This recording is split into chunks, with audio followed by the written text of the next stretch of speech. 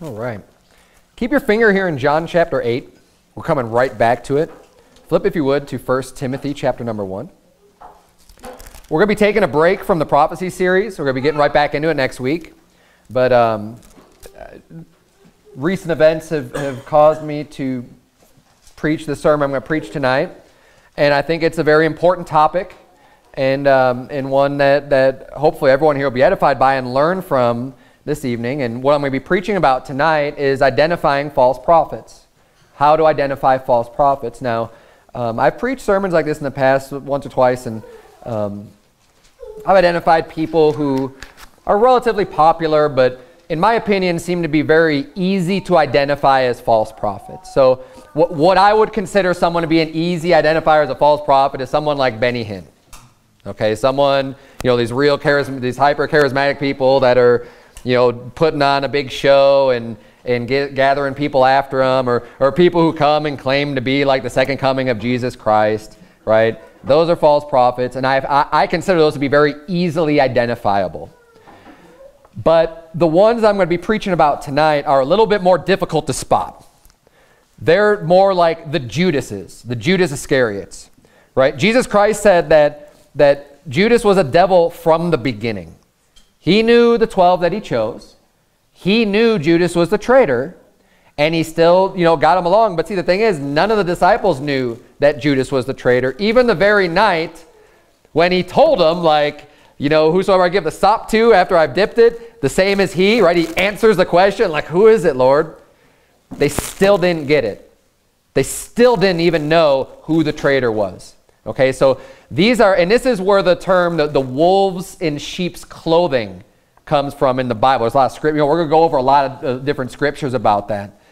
And the reason why it's a wolf in sheep's clothing is because they put the sheep's clothing on to make it look like they're like everybody else. But inwardly, they're ravening wolves, and they're looking to destroy. They're against God. They're against Jesus Christ. But they'll put on that outward appearance as though, hey, I'm just like you. I'm a sheep. I'm a follower, right? And they look to lead people astray and to take people away from the faith. These are the people in, and we're going to get there for 2 Peter chapter 2 and in the book of Jude. Both of those chapters, are all about false prophets. And they give very good descriptions of who they are. And it tells you that they crept in unawares. So these are people that come up and are going to be part of the church, but then they're going to come out with their false doctrines and deceits and try to take people away and follow after them and split churches and do all kinds of destructive work. This is what the false prophet does. Now, even the Apostle Paul had written, and I don't remember the exact reference at the moment, he said that, after my departure, grievous wolves are going to come in and try to split you guys up. They're going to try to destroy the flock. And that's why he's warning them and saying, look, I need to tell you about this. I've been warning you day and night with tears, beware of these people. Look out for this because it's going to happen. And what we don't want to do, and what tends to happen sometimes in churches, just in general, is that church becomes this the safe space, and it should be. It should be a place where you could be comfortable with people, right? You think about church, people who love God, they want to serve God, as just being a place of just total safety. Unfortunately, that's not true. It should be. Ideally, that's the way it should be. If everybody's heart was right with God, it would be.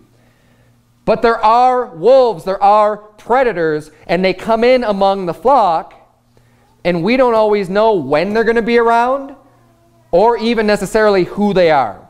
Right? Especially for a while. They want to keep their cover for a long time because they want to establish credibility with people before they eventually make their true self known.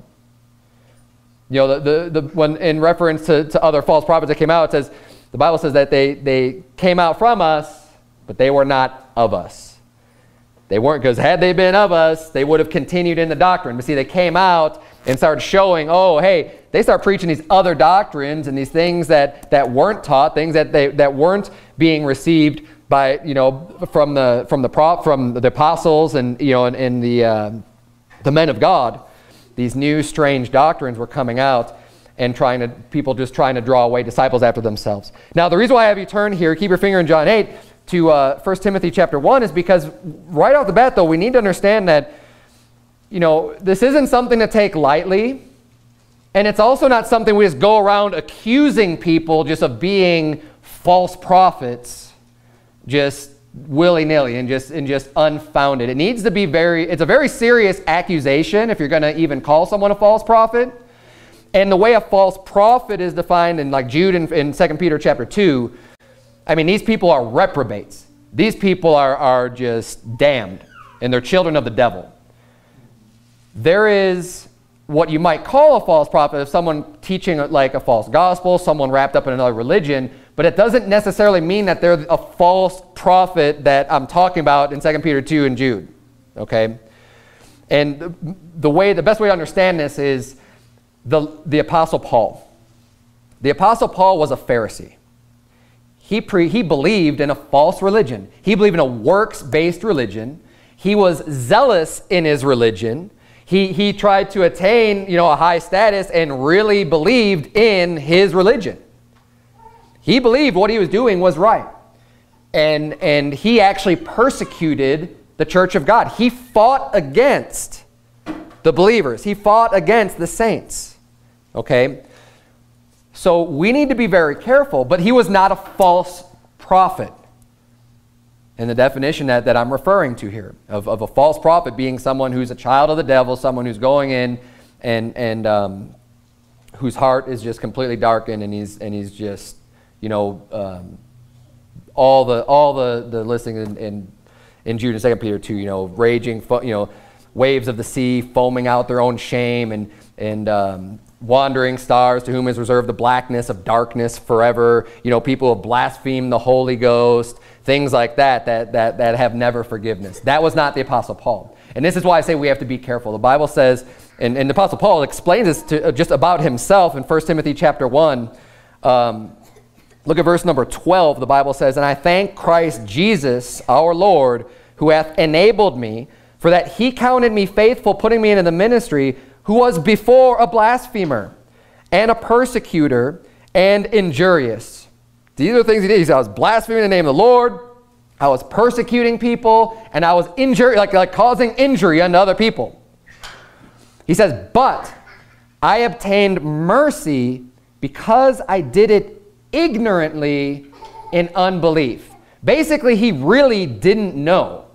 He didn't know any better. There's a difference between people who know the gospel, who know the truth, and completely reject it, and just go off and teach their own thing and teach people to follow after these devilish religions, right? People who have the knowledge and reject it is different than the person who has just got sucked into a false religion and is zealous about their religion and is teaching in their religion, but just needs to hear the truth so they could get saved.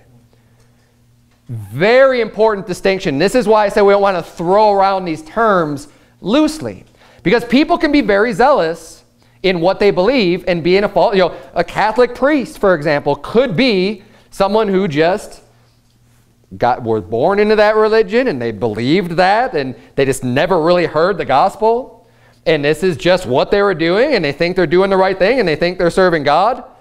But then someone comes along and gives them the truth and gives, you know, oh, this whole time I've been preaching a false gospel and people have been believing me, and I'm telling people they have to work for their salvation and sending souls to hell. Now I've got the truth. Oh, okay, and they can be converted and they can believe. But then, like I said, there's others that they know the truth. They know the way of the Lord. They know what Christ did for them. They understand the plan of salvation, and they've rejected it. And those are the people that become the false prophets. And these are the people, go back if you would to John chapter 8, many of which Jesus is speaking to in John chapter 8. I love John chapter 8. It's awesome. John chapter 8, there's multiple times where Jesus Christ says, you know, that if you believe not that I am he, you shall die in your sins. And he's basically proclaiming his deity. He is the I am. And this is why they wanted to stone him at the end of the chapter, because he says, before Abraham was, I am.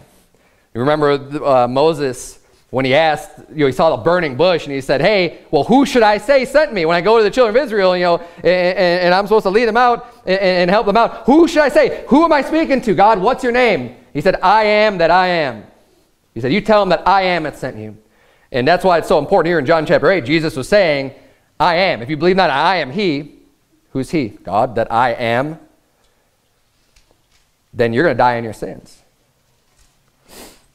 And this is extremely important. And he's explaining this to these people here. And they're not receiving it at all. And they even say, like, say we not well that you're a Samaritan and you have a devil? Which is exactly what blaspheming the Holy Ghost was defined as in the book of Matthew, I believe, where he says that they were saying that you cast out devils by the prince of the devils, even by Beelzebub. And then he goes into, right after they say that, says, whosoever says a word against, the Son of Man or whatever, hath forgiveness, but whosoever blasphemes the Holy Ghost hath never forgiveness, neither in this world, neither in the world to come. He's saying, you do that, you blaspheme the Holy Ghost, you've gone too far, you've crossed the line, you never have forgiveness. You're damned forever.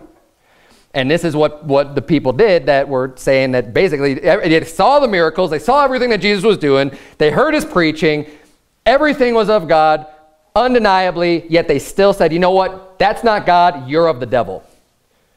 Which is, I mean, it's almost mind-blowing to think that someone can believe that about Jesus Christ. The exact opposite of who he was, saying you're of the devil. Anyways, but that's what was going on.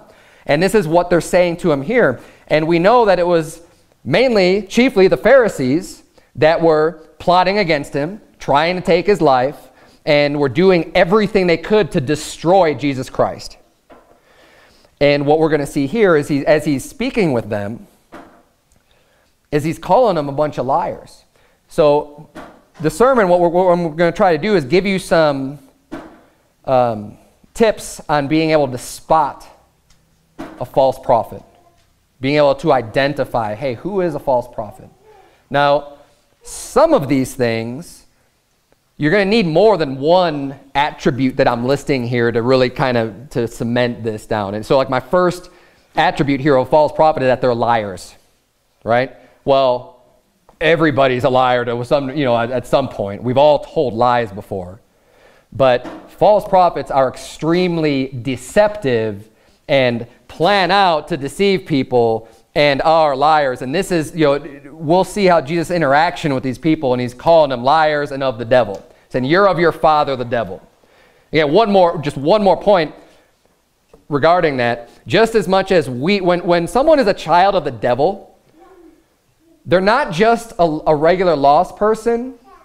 The same way that when you're a child of God, you become God's child, you're born again, you're born into God's family, you have eternal life, it's something that lasts forever. You're eternally secure being God's child. Well, when you become a child of the devil, you are proselytized to become a child of the devil. You've rejected God, you've become reprobate or rejected. These people have no hope. Okay? And that's the other end of the spectrum there. So the phrase being a child of the devil is not used loosely in the Bible. People may think, oh, you're unsaved, you're a child of the devil. That's not necessarily true at all. That's probably not the case. People who are unsaved are not just automatically children of the devil. They're just unsaved. They need to be born again. They need to hear the gospel. But when you actually become a child of God, it's like you're born again unto death instead of born again unto life. But we're going to pick up reading here in verse number 43. Because the false prophets, they're extremely deceptive. They're going to use half-truths. They're going to use very faulty logic, and they're going to use appeals to emotion. Look at verse number 43. The Bible says, why do you not understand my speech, even because ye cannot hear my word? Jesus Christ, he keeps going over and over, explaining to them, look, you can't even understand what I'm saying to you. And this is the same for any lost person. The Bible says that God's word is spiritually discerned, that the natural man cannot receive the things of God, and it can't understand them. And that's why any of you, if you've been saved a little bit later in life, maybe you tried reading the Bible before you got saved, and you're like, I know it was the same for me. I have no idea what this book says. We go out Soulwinning, talk to people all the time that are not saved. They say, yeah, you know, I've read the Bible before, but I don't really understand it at all.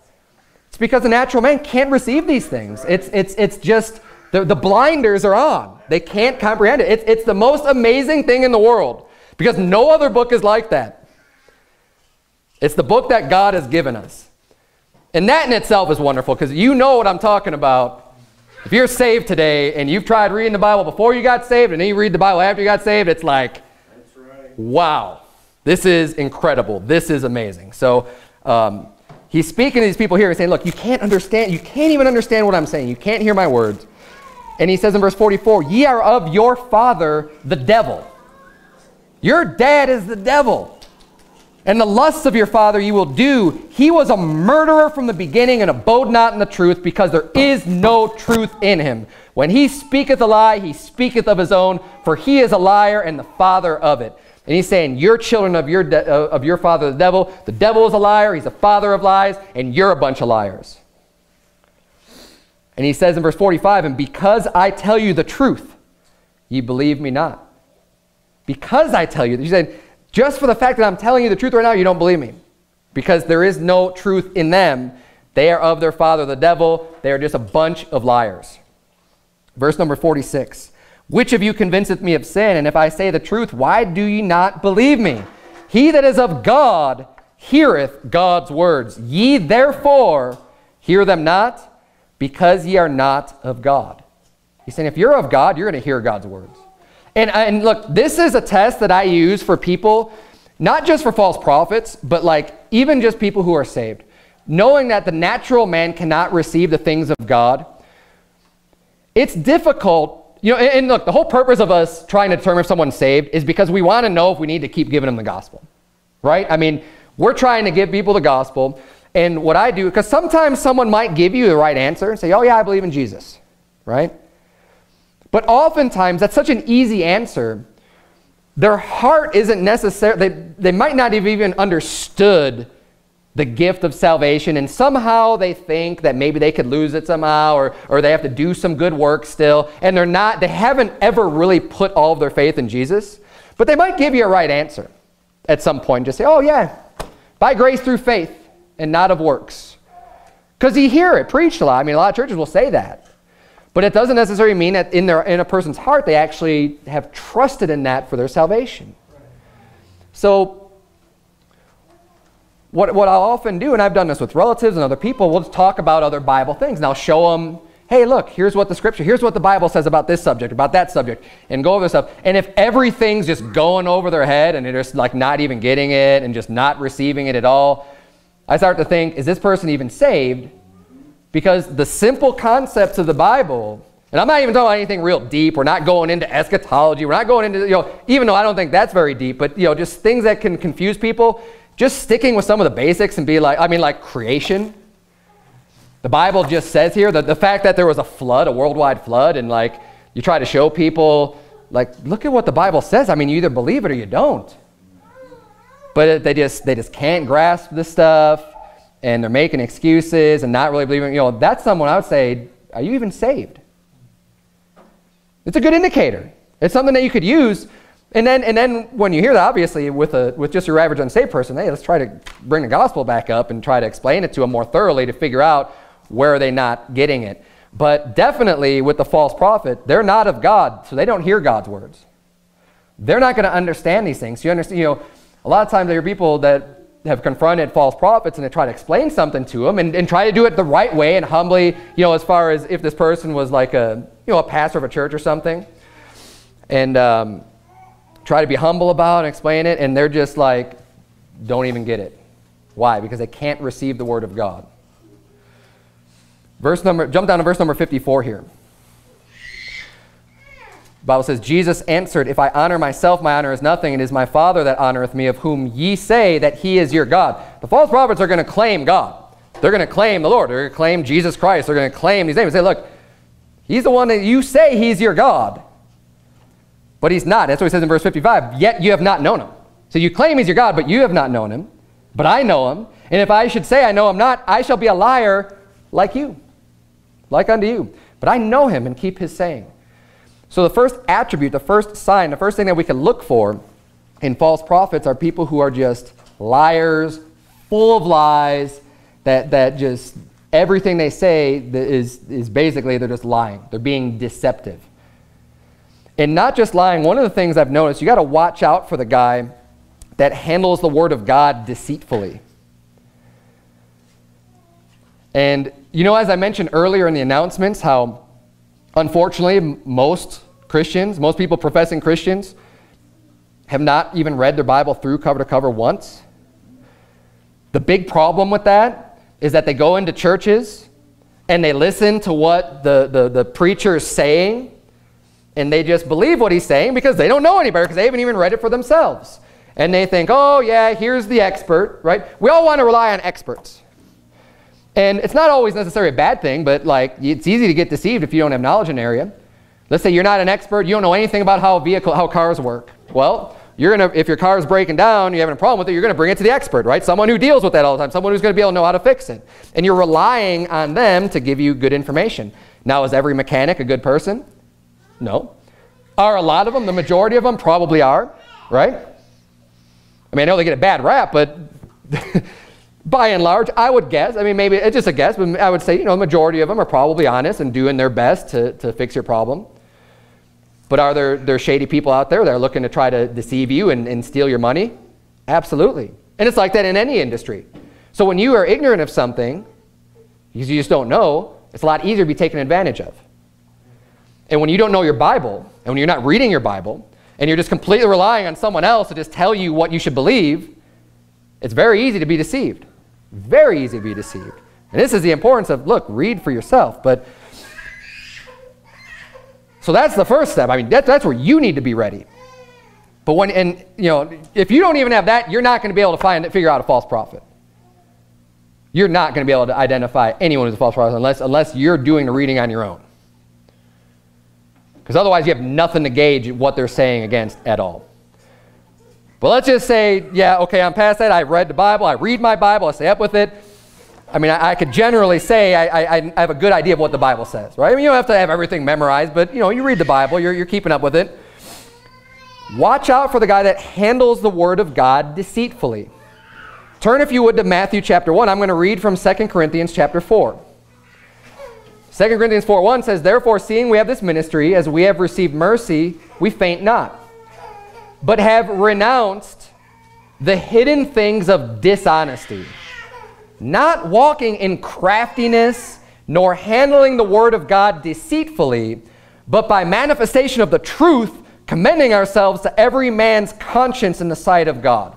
See, a good steward, a good minister of God's word, a good preacher, a good pastor is going to have the same attitude that the Apostle Paul had in 2 Corinthians chapter 4, saying, look, we've renounced dishonesty, the hidden things of dishonesty, of being liars. We don't walk in craftiness, nor handling the word of God deceitfully. And this is something everyone can relate to, someone who's handled the word of God deceitfully. And again, it's another example I used at the door, saying, you know, if you want to, you could come up with all kinds of crazy doctrines and use Bible verses to do it. Rip out different verses out of context and say, oh, look at this and look at this and look at this, and go on this rabbit trail to try to teach a false doctrine. I mean, people do it all the time. There's tons of false doctrine out there in the world. But in order to teach a false doctrine, the Word of God has to be handled deceitfully. And we need to be aware of this, and this is another telltale sign of a false prophet. Because what they're doing is intentionally trying to teach you something that's false, because they don't have the truth in them. But they're intentionally doing things to make you believe something that's just not true. And they know what they're doing is not right. But they're wolves, and they're out to destroy. And these are the people we need to watch out for.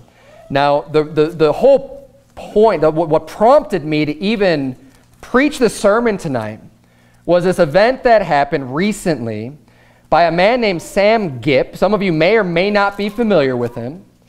He's a pretty popular, independent, fundamental Baptist. They call him, I guess, an evangelist. What he does is he travels around through different churches. People, have him come and preach. And that's all he does is he travels around to churches. And he's preaching almost every week of the year. Churches invite him in. And one of his big things that he's known for, as far as I'm aware, I don't follow the guy or anything, but he has a lot of material out there in the King James Bible. Being the Word of God, being this is why we're King James only and everything. So he promotes all of this material, and he gets a lot of people sucked in because of that. And I'll just say this now. This is later in my notes, but I'll say this right now. Beware of people that might have the same belief as you on one area, on one topic. Like, for example, the Bible issue. Say, yeah, this is the Word of God. You have a tendency to think, well, it's already such a small group of people that are just like, we're King James only, right? I mean, that's not the majority of Christianity by any means. It's a small subset of people who are professing Christians to say, no, we are standing on this. So you have a tendency to think, wow, if you're part of this group of people that believe this, then we probably believe the same in just about every, oh, you're a Baptist, you're independent, you believe the King James Bible, so you let your guard down. A lot of people do, let their guard down and just start listening to everything else that they have without doing proper judgment and discernment about what they're preaching. Because you're too comfortable with, oh, they already have done this. We need to so look, if you find someone's King James only, yeah, go ahead, start listening to other stuff that they have. I mean, it's a good sign, right? But don't just be willing to accept everything they say as if they're not a false prophet, because they very well might be. Everything that people say, everything that I say needs to be gauged and judged.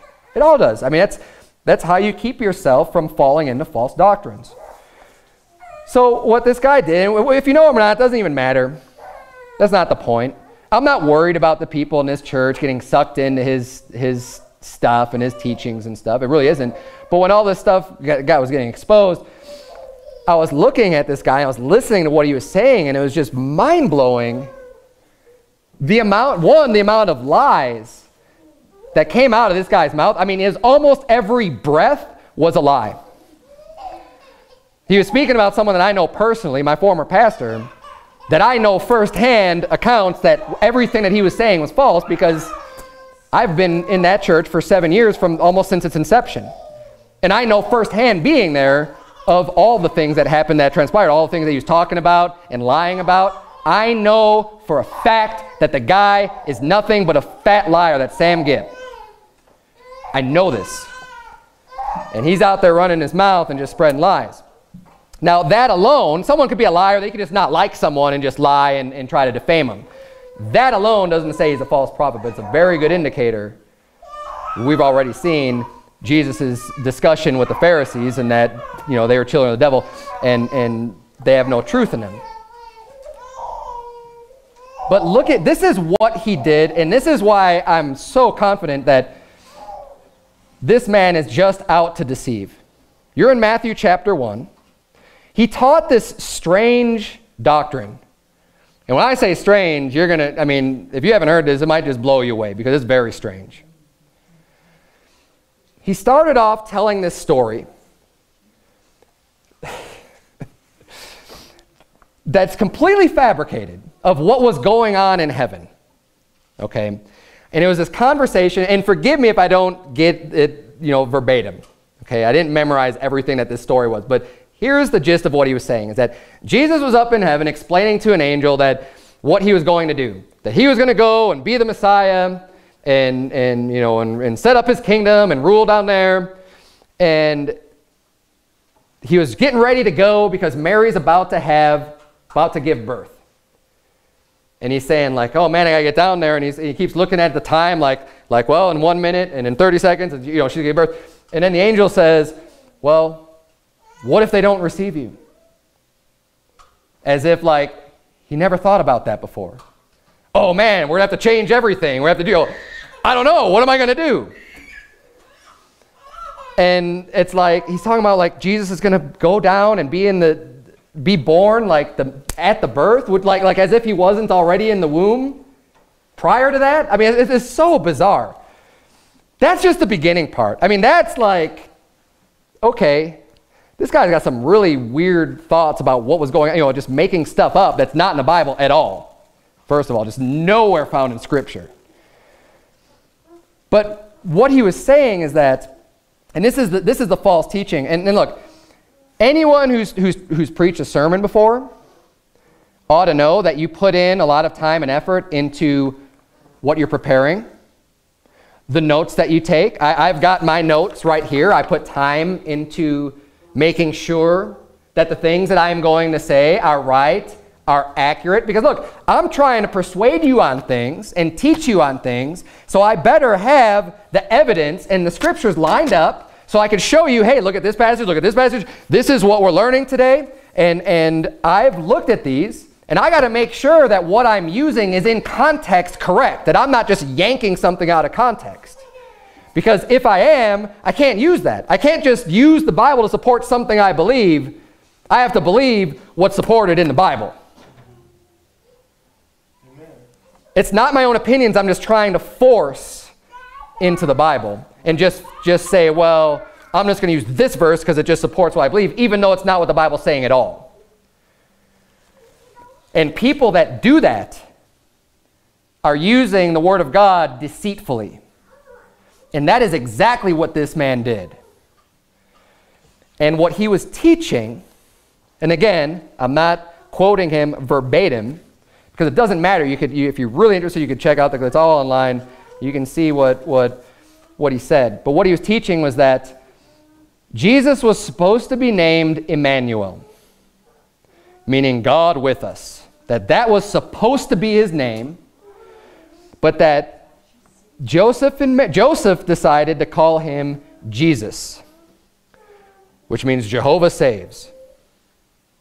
So what he's saying is that, and he even said these words, he says, he came unto his own, but his own received him not. As if Joseph naming Jesus, the name Jesus, was not receiving Emmanuel, or God with us. Now, here's what he used Matthew chapter 1, and he started reading in verse number 22. Let's look at verse number 22. Verse number 22 says, "Now all this was done that it might be fulfilled, which was spoken of the Lord by the prophet, saying, Behold, a virgin shall be with child, and shall bring forth a son, and they shall call his name Emmanuel, which being interpreted is God with us." Now, verses 22 and verses 23, or verse 23 really is a quote from the Old Testament. Okay? What he said this was the angel telling Joseph and Mary that his name was going to be called Emmanuel.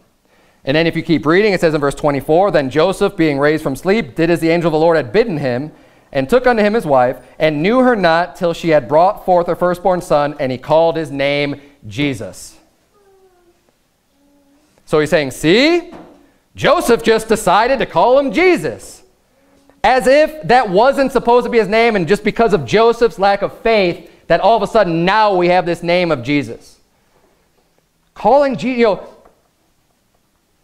how ignorant of Scripture do you have to be to say that, oh, that wasn't really intended to be his name, Jesus? There's none other name under heaven given among men whereby we must be saved. The name of Jesus, at the name of Jesus, every knee shall bow and every tongue shall confess that Jesus Christ is Lord, to the glory of God the Father. I mean, you could go on and on and on about the name of our Lord and Savior Jesus Christ. His name is the name that's above all names. The name is important. The name of Jesus Christ, and going to try to say that Jesus really shouldn't have even been his name, is blasphemy. I'm sorry, he's blaspheming the name of Jesus Christ. But here's how he handled it deceitfully, because he's trying to teach this doctrine, but if you go back one verse, you can see easily how stupid his false, blasphemous doctrine is. Look at verse number 21. Actually, start reading verse 20. "But while he thought on these things," this is Joseph deciding whether or not he wanted to put away his wife, "behold, the angel of the Lord appeared unto him in a dream, saying, Joseph, thou son of David, fear not to take unto thee Mary thy wife, for that which is conceived in her is of the Holy Ghost." This angel is speaking to Joseph, saying, don't worry about it. She wasn't unfaithful to you, That which is conceived in her is of the Holy Ghost. Verse 21, and she shall bring forth a son. This is what's going to happen. And thou shalt call his name Jesus, for he shall save his people from their sins. That was the command from the angel. You're going to call his name Jesus. And then it goes on to say that this is done to fulfill the prophecy that said that a virgin was going to bring forth a son and it should be called his name Emmanuel. Calling his name Jesus and the virgin giving birth fulfilled the prophecy that was given in the Old Testament. But the angel directed him to call his name Jesus. He didn't just make that up on his own. And see, when I saw that, I was like, wow, what a devil who's using the word of God deceitfully to confuse people, to blaspheme the name of Jesus Christ, and to intentionally lead people astray into his weird, bizarre, false doctrine. Why would you leave out that previous verse? But you know what he's relying on? He's relying on the ignorance of the people sitting in the pews. He's super lifted up with pride, and he thinks that these people are so stupid he can pull anything past them. And you know what? A lot of people eat it up. Say amen. Because they don't know their Bibles, and they're willing to sit there and take this false prophet. I have no qualm saying he's a false prophet. Blaspheme the name of their Savior.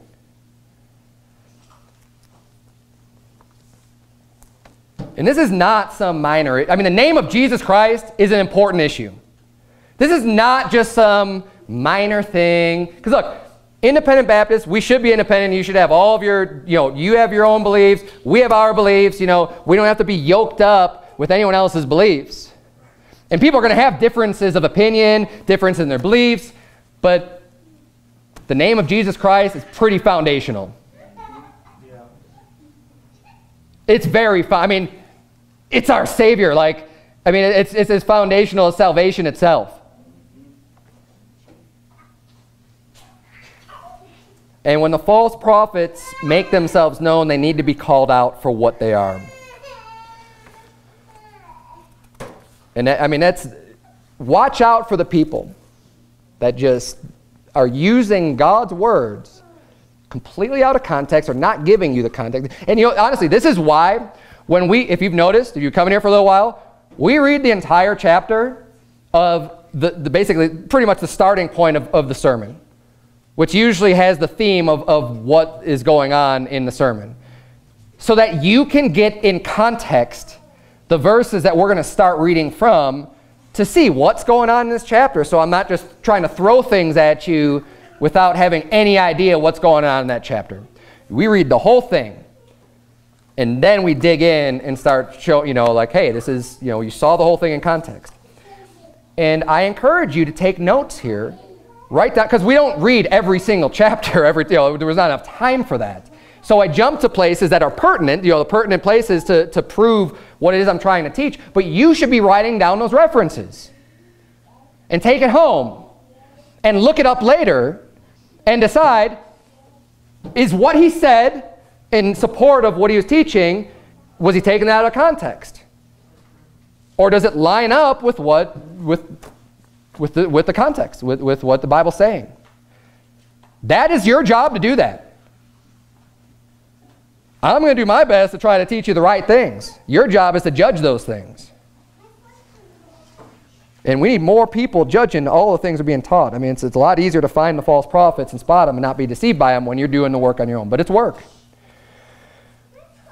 Another thing that the false prophets will do is drone on and on without teaching clearly.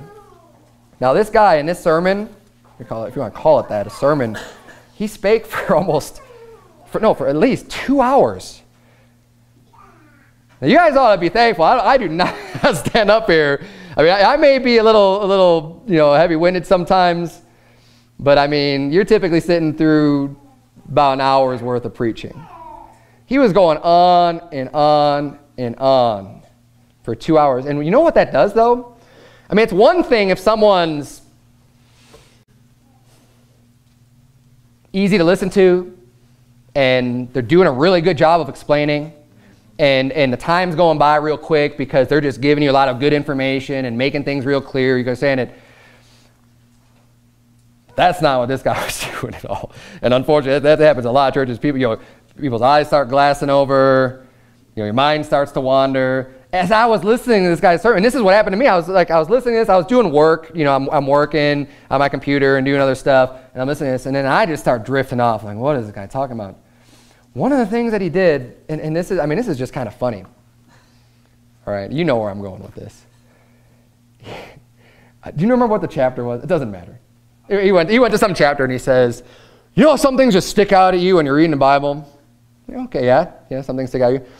And he says, well, he went to this chapter. I don't remember what chapter it was, and he started pointing out all the S words, just words that started with the letter S.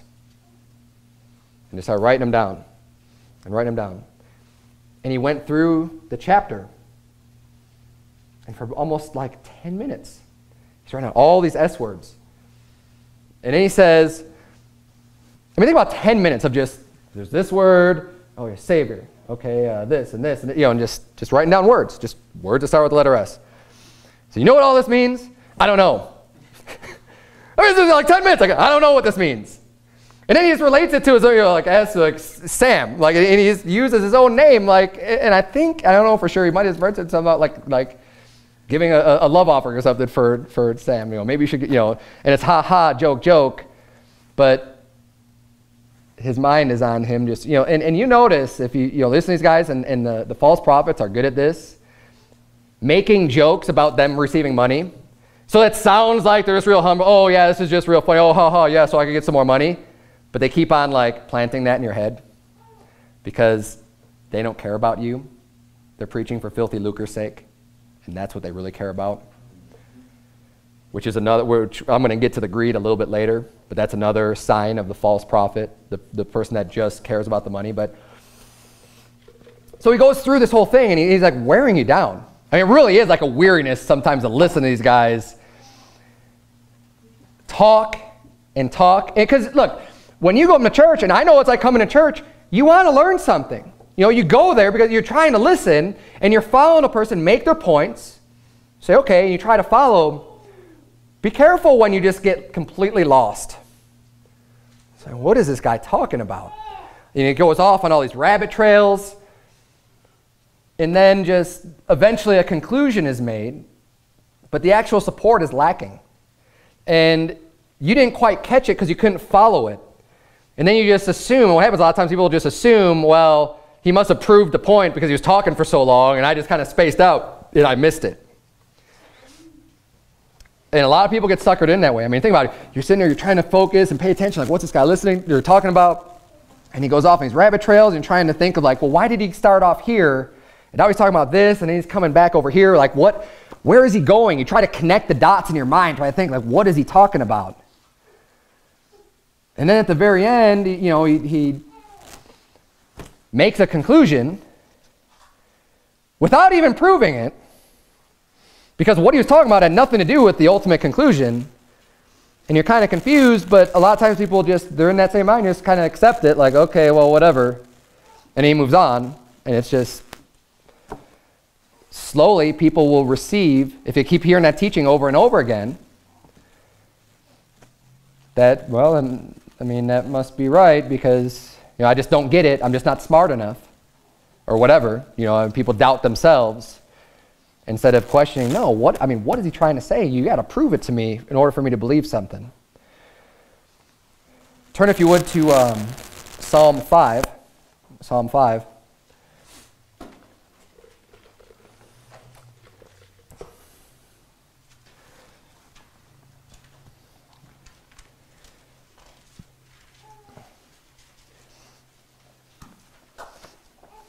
We're going to look at another attribute of the false prophet is someone who's a flatterer. A flatterer, someone who uses extensive praise to people, and you butter them up to make them feel real good and like you're their friend, and you build that trust with them, or they build that trust with you because they're praising you so much. But the Bible says, all throughout the book of Proverbs, watch out for the person who flatters with their mouth. because they're setting a trap for you. That's what it is. Just like you could set traps, you could set bait for pests, for insects, for animals, whatever. You put something in the trap that they really like to attract them, right? Something sweet like honey, and then the snare closes on whatever it is you're trying to catch. You trap them. And that's exactly how flattery works. You're in Psalm 5, look at verse number 8. The Bible says, "Lead me, O Lord, in thy righteousness because of mine enemies. Make thy way straight before my face. For there is no faithfulness in their mouth. Their inward part is very wickedness. Their throat is an open sepulchre. They flatter with their tongue. Destroy thou them, O God. Let them fall by their own counsels. Cast them out in the multitude of their transgressions, for they have rebelled against thee." This is talking about the false prophet. This is talking about the person who's this wicked person. It says their inward part is very wickedness. Like to their core. They are a wicked person. Their throat's an open sepulchre. It says they flatter with their tongue. This is what the false prophet does. They flatter. They want to make you feel really good so that you like them. You feel like you're their friend. So if you go to Proverbs 26. Proverbs 26.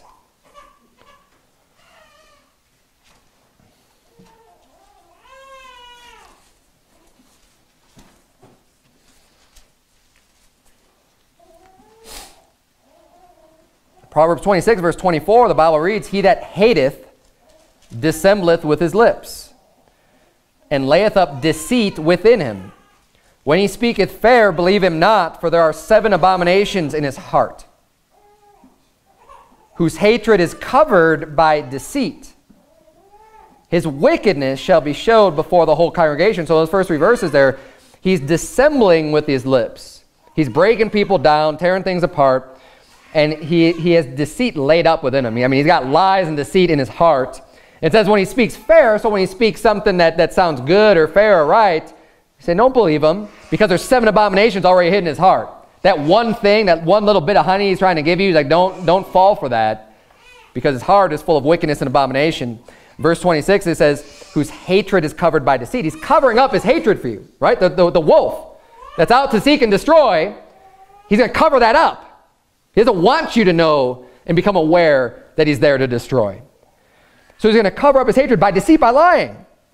He'll say, oh no, I love you, brother. His wickedness shall be showed before the whole congregation. Whoso diggeth a pit shall fall therein, and he that rolleth a stone, it will return upon him. A lying tongue hateth those that are afflicted by it, and a flattering mouth worketh ruin. It says that the person who's lying, they got the lying tongue, they hate you. If someone's lying to you, they hate you. Because if you love someone, you're going to tell them the truth. Right, amen. But the person that hates you is going to lie to you. Yeah. They don't care about you. Why would you lie to someone? I mean, there's no value in lying to people.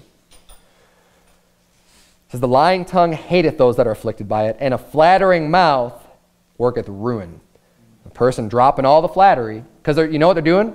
They're covering up their hatred with flattery. It's something you have to be aware of, and it's something you have to look out for. People that is, and you know, flattery, I preach an entire sermon about flattery, but it's overdoing it. I mean, it's nothing wrong with complimenting people, and you can't just assume like, oh man, you complimented me, are you a false prophet, right? I mean, we're not on a witch hunt here, but we're trying to identify when are these things adding up? You know, this person's lying a lot. They're using the word of God deceitfully. They're using all this flattery and trying to butter people up and tell them how great they are, just way over and above. They're setting a trap for you. Turn to Galatians chapter 2. Galatians chapter 2.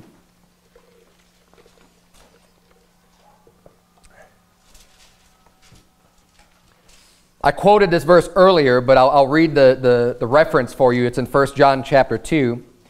Starting in verse 18, the Bible reads, little children, is the last time, and as ye have heard that Antichrist shall come, even now are there many Antichrists, whereby we know that it is the last time.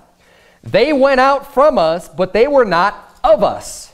These Antichrists are going out from, and this is talking about the apostles. This is the Apostle John saying these people, there's many Antichrists out there right now, at the time that he was writing his epistle. He says, they came out from us. You think, oh, where did you guys Where did you study? Who were you taught by? The Apostle John? The Apostle Peter? Right? Those are some pretty good names to be able to say, yeah, this is where we came from. And people just wanting to just believe them because they came out from that group. Right? And that's how you're able to draw people after them. This is the crowd I was in. This is the church I went to. I went to the First Baptist of Antioch or whatever, right? I mean, the Christian church at Antioch or at Berea or at Thessalonica. Came out of these churches. He says they went out from us, but they were not of us. For if they had been of us, they would no doubt, have continued with us. But they went out that they might be made manifest that they were not all of us. And the reason why they left and started their own church or doing whatever they're doing is because that it might be made known. Because eventually it becomes known. The wolf that creeps in, they only stay undercover for a period of time before they finally let themselves be known. You know, the Bible says, for out of the abundance of the heart the mouth speaketh. It's going to come out. They could lie for a while. They could use deceit. They could try to trick people. And this is what they'll do. And this is also the same wicked people that will come in and try to split up churches. They'll try to deceive people and use flattery and then start carrying people away after their false doctrines. And when they get enough people following them as opposed to the pastor or whatever, then they'll finally be made known and things will come to a head. And then these great churches oftentimes will end up splitting because an infiltrator came in that's out to destroy. And that's exactly how the false prophets operate. So Galatians chapter 2. Another thing to watch out for, and this is just in general, this is not something that you should ever rely on and shouldn't mean anything to you. It doesn't mean anything to me. But people rely on or continually reference education and degrees and where did you go to Bible college and all this other stuff. As if that matters, right? I mean, when you're having a conversation with someone about the truth, about the Bible, who cares where you studied? It's irrelevant to the discussion of if a doctrine is true or not. It doesn't matter. People only do that to lift themselves up. So people who always say, oh, I'm Dr. So-and-so, and I've got this PhD, and I'm a master of theology, and a master of divinity, and I have all these degrees after my name, which is why you should listen to me. A lot of these guys are fools. Dr. James White. Oh yeah, he's real scholarly and real educated. The guy's a fool. He's not even saved. Galatians chapter 2, look at verse number 3. The Bible talks about this very thing. This subject of relying on degrees and letters of commendation. Look at verse number 3. But neither Titus, who was with me, being a Greek, was compelled to be circumcised, and that because of false brethren unawares brought in, who came in privily to spy out our liberty which we have in Christ Jesus, that they might bring us into bondage. So right away he's talking about people who, and the background for the story is that Titus was a Greek. He was not circumcised. But these false brethren, people who did not believe in salvation by grace through faith, but they believed in a works-based salvation, they said, nope, you've got to be circumcised, you've got to keep the law, you've got to do this other stuff. They crept in privately. They didn't make known exactly what they believed. And they wanted to spy out, it says spy out our liberty. We have liberty in Jesus Christ. We're free from the law, right? Our salvation is by faith through grace alone. They came in to spy out our liberty that they might bring us into bondage, get it back into doing a works-based salvation, trying to corrupt the gospel. That was their goal. Verse number 5. To whom we gave place by subjection, no, not for an hour, that the truth of the gospel might continue with you. So he's saying, we didn't give place or be subjected to these people, not for an hour. When they brought in their damnable heresy and tried to say that, oh, you need to be circumcised, all this stuff, he didn't go along with it. He said, no, we stood up for them. We didn't give place unto them, not even for an hour. We didn't give them any room because they're bringing in damnable heresies. We're not going to tolerate it. And then look what he says in verse 6. But of those who seem to be somewhat, whatsoever they were, it maketh no matter to me.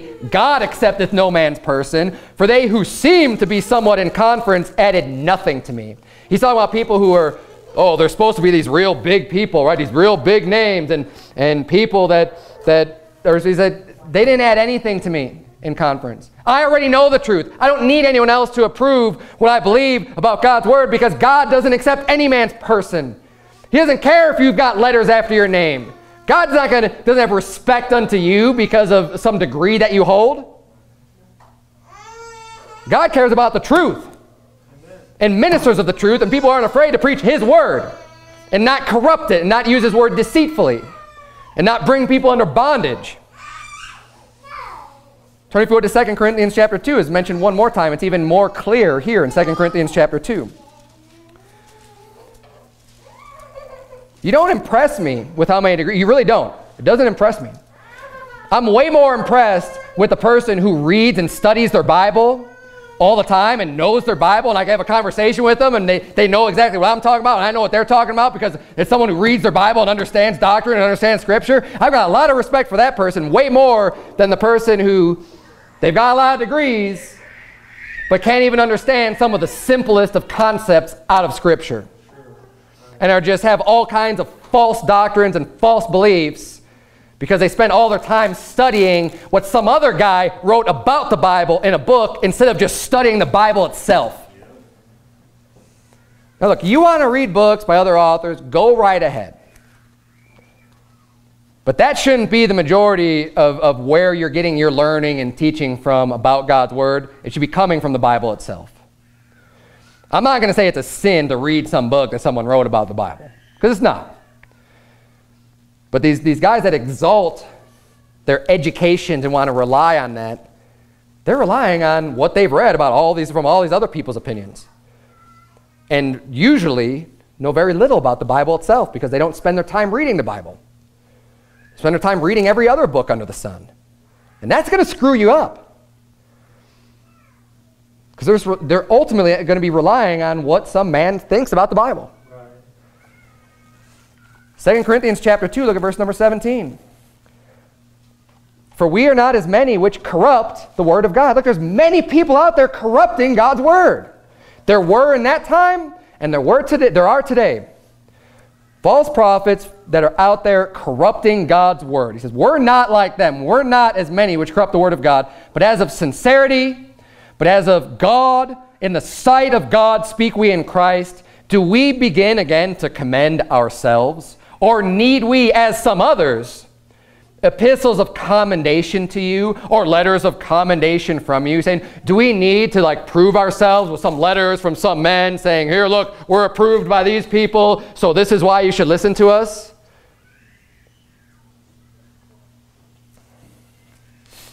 It's interesting. Look, I didn't go to Bible college. I know, it's a shocker, right? I don't see Bible college in the Bible. I don't see that the requirements for an elder, for a bishop, right, that says you have to attend a certain Bible college. And the church I went to believed the same exact way. I see people in the Bible being taught and trained and learning the Word of God and receiving the doctrines and studying to show themselves approved unto God, and being workmen that needeth not to be ashamed. And I see those types of examples being set forth, but I don't see a Bible college. That's right. Look, you want to go to Bible college, go right ahead. Again, I mean, I don't have a problem with you going there. It really doesn't matter to me if you want to do that. That's fine. But people started coming up with their own standards. And some of the I've had some people, I could tell in their voice kind of speak to me with a little bit disdain when they find out, oh, you didn't go to Bible college? As if, well, now I'm not going to listen to anything you have to say. I mean, it doesn't matter the amount of time that was spent studying God's Word, learning good doctrine, and doing all the work, which everything that the Bible talks about, it's just, oh, you didn't go to Bible college, so you don't have this letter of commendation from this organization somewhere else outside of your local church teaching you something other than what your church believes, because that's a biblical model. Apostle Paul says, look, we're not like other people. do we need to commend ourselves? Look, do I need to lift up myself and give you all the reasons why you need to believe me? And oh, look, this is why you should believe me because I've got this degree and this degree and this degree. And, no. Believe me because if what I'm saying is true from God's word, that's why you should believe me. I mean, judge for yourselves. The proof should be in the pudding. Amen. You should be able to judge this ministry based on the work that this ministry is doing, based on the things that are happening in this church, based on the people in this church, the people that have been won to Christ through this church. And just the fruits of this church. Right. Some degree on a wall means nothing. Amen. You get a degree and not even remember or know anything. I mean, it really means nothing. And the Bible says right here in 2 Corinthians 3, look, you don't need letters of commendation. Verse number 2, he says, you know what? I forgot. I started reading in chapter 2, verse 17, and then continued into chapter 3. So if you weren't able to follow me, I apologize for that. 2 Corinthians chapter 3, verse number 2, he says, ye are our epistle written in our hearts, know and read of all men. He's saying, we don't need these letters of commendation from other people because you are converts, you are church, you are our epistle. You demonstrate what we believe and who we are and of what spirit we are and everything else. You are the ones. If people want to know whether or not, they can listen to us, you're our example. Verse number 3, for as much as ye are manifestly declared to be the epistle of Christ ministered by us, written not with ink, but with the Spirit of the living God, not in tables of stone, but in fleshy tables of the heart. And such trust have we through Christ to Godward. Not that we are sufficient of ourselves to think anything as of ourselves, but our sufficiency is of God, who also hath made us able ministers of the New Testament, not of the letter, but of the Spirit. For the letter killeth, but the Spirit giveth life. So, the people that want to exalt themselves and how many, watch out for that. And again, you could have one of these attributes and not be a false prophet, right? So I'm just giving you a list of things. Look, when they start adding up, you really better, and some are more severe than others. People can fall into this trap of thinking that, of just being proud and thinking that they're really intelligent and that you need to listen to them because you've studied so much or whatever and you have these degrees. It doesn't necessarily make them a false prophet, but keep an eye on all that stuff. And don't get sucked into that of saying, well, that needs to be, you need to have that or else I'm not going to listen to you. Turn to Matthew chapter 7.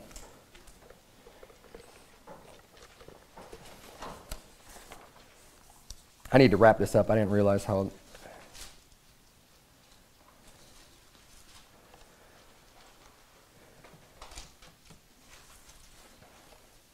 Matthew chapter 7. It's a passage that is, I think, commonly misunderstood. Matthew chapter 7, we're going to read the section starting in verse 15, but it's talking about, by their fruits you shall know them. And too often times people will apply this to just knowing whether or not a person's saved. And what they'll do is they'll say, well, if a person isn't reading their Bible and they drink or whatever, then they must not be saved because the Bible says by their fruits you shall know them. Because they're not doing anything good, right? And that's not necessarily true.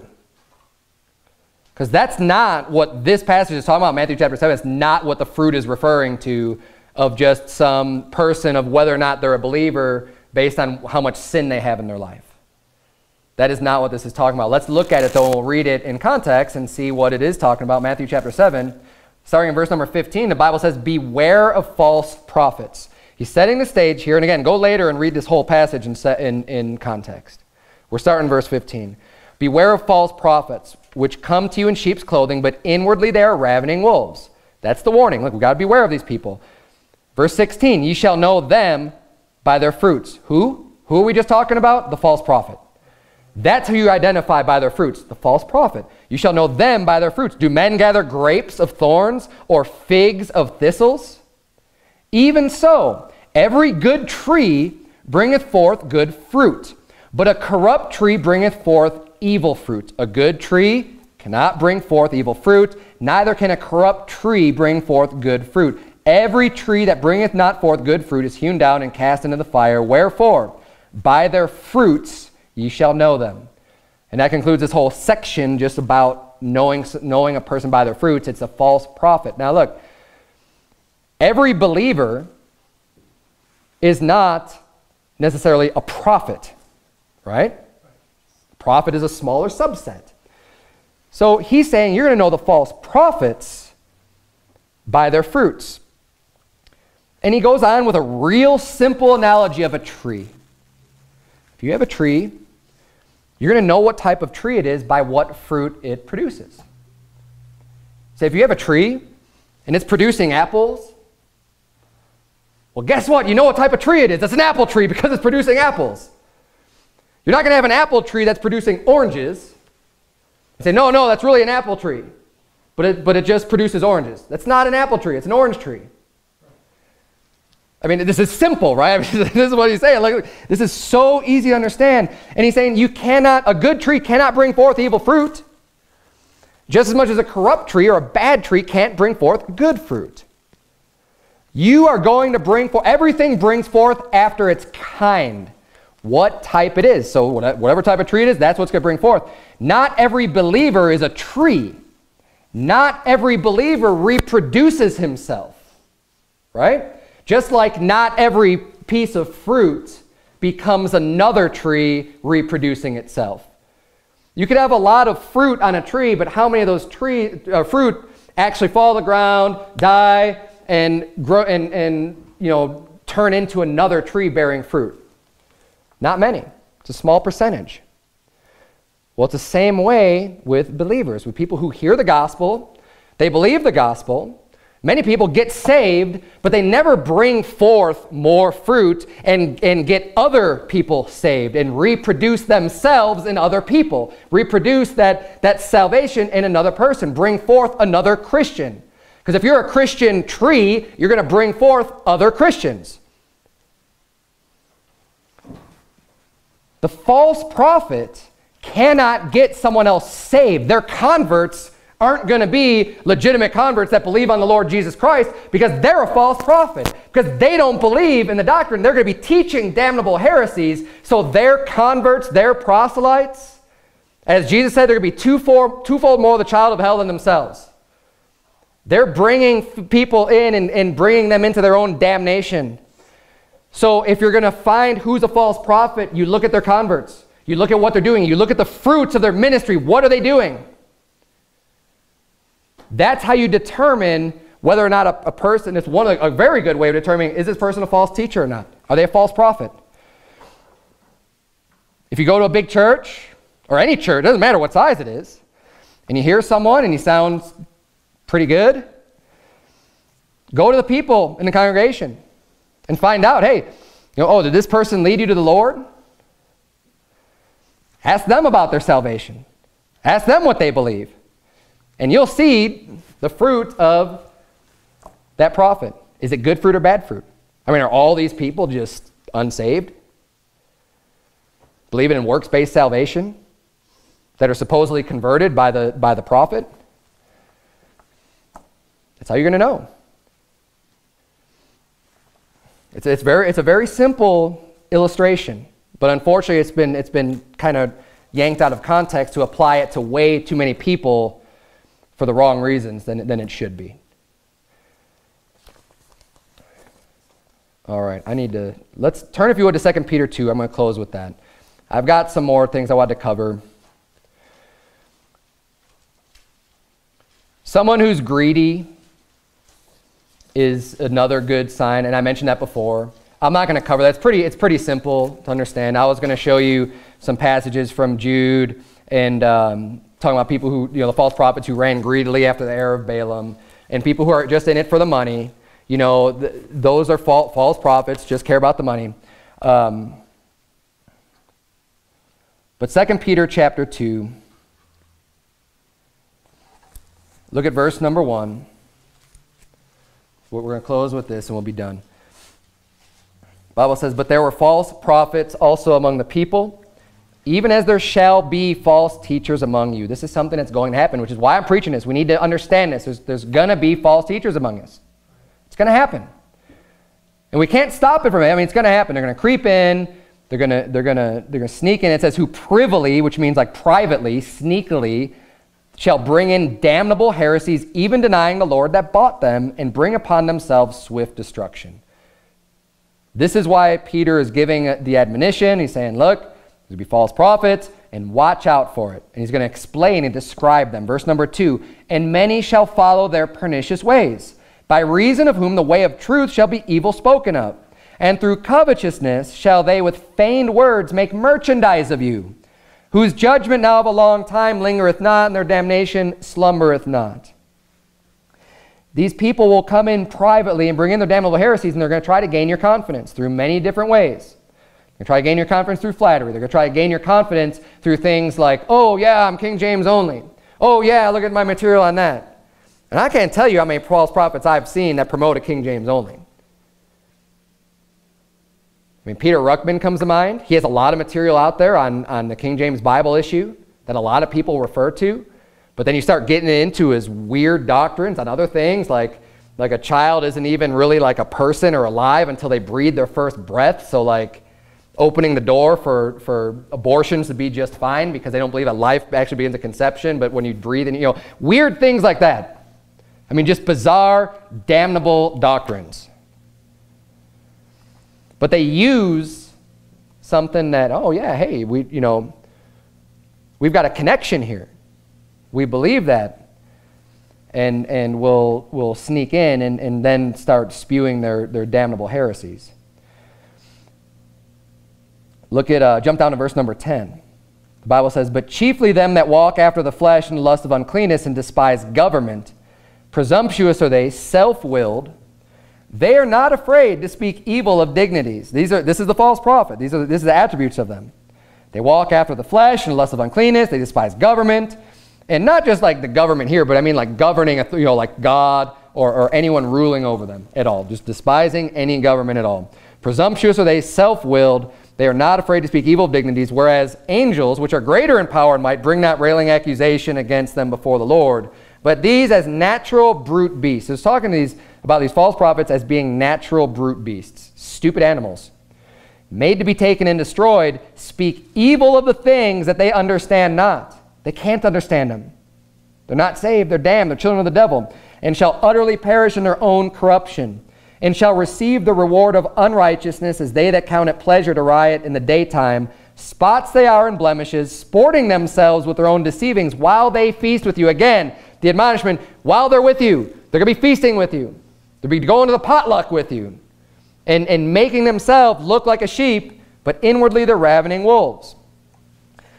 Verse 14, having eyes full of adultery and that cannot cease from sin, beguiling unstable souls, and heart they have exercised with covetous practices, cursed children.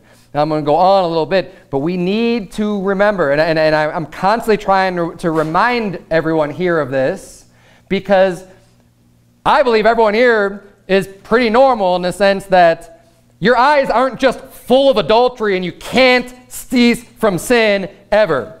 That this isn't you just out to beguile unstable souls and just have hatred in your heart and are just mischievous and trying to seek people's hurt and just are constantly in the flesh and just can't stop from sinning.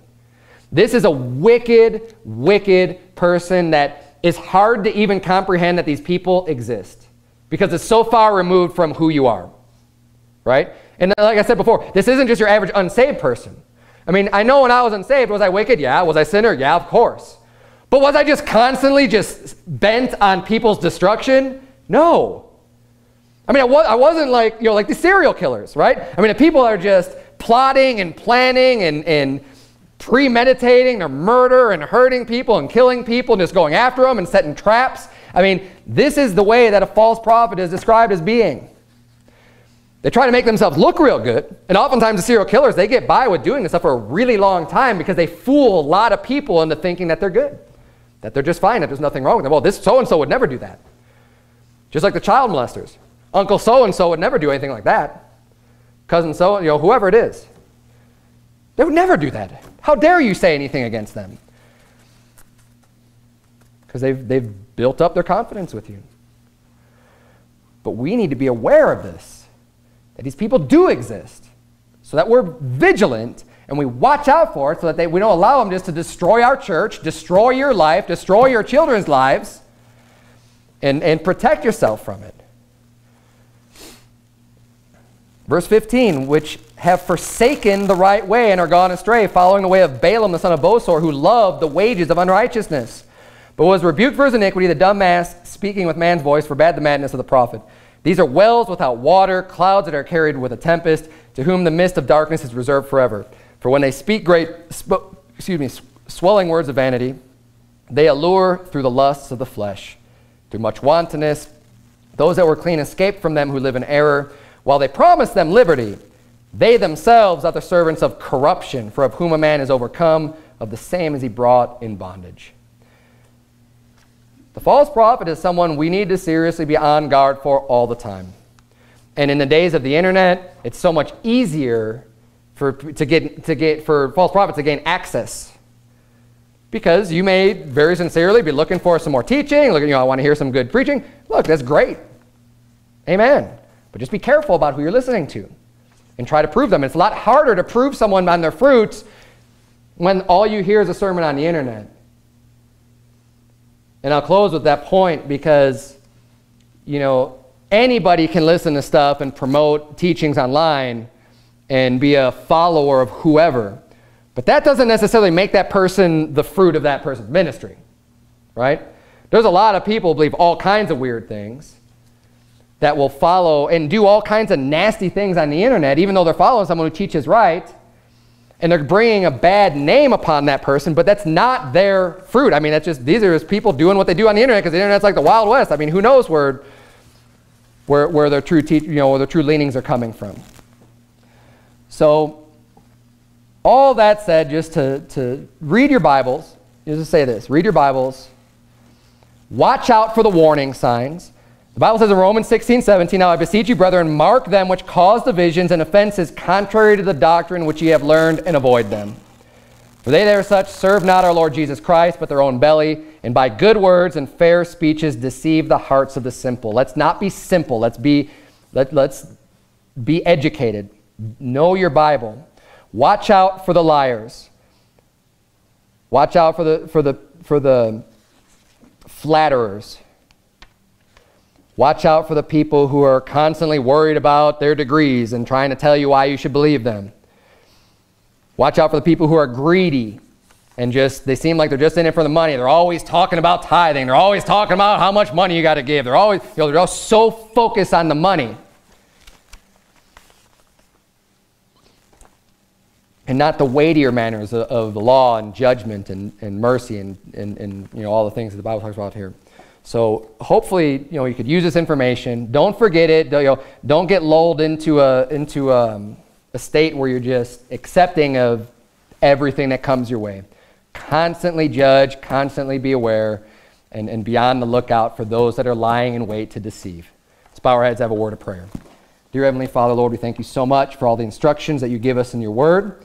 God, this particular topic I know has been stressed over and over again. We see it clearly, even with the Apostle Paul, talking about how he's spent night and day just warning and knowing that at his departure that the wolves are going to come in, dear Lord. Jesus Christ himself even said that when he was going to go away, there's going to be people that are going to come in and try to scatter the flock, dear Lord. We know that these people exist. We know that there's evil, wicked people out there. Help us never to forget that and to be on guard and not to just be super judgmental of everybody all the time in the sense of like being on some type of a witch hunt, dear God, because that's not what the atmosphere we're trying to create here. But just to be aware and just to be cautious and always be on the lookout, just to make sure that what we are receiving is in fact truth and is coming from your word, dear Lord, and not just even the thoughts out of someone's heart. I pray that you would please just help us and help our church to grow, and that we wouldn't be split by some false brethren that creep in unawares, dear Lord. In Jesus' name we pray, amen.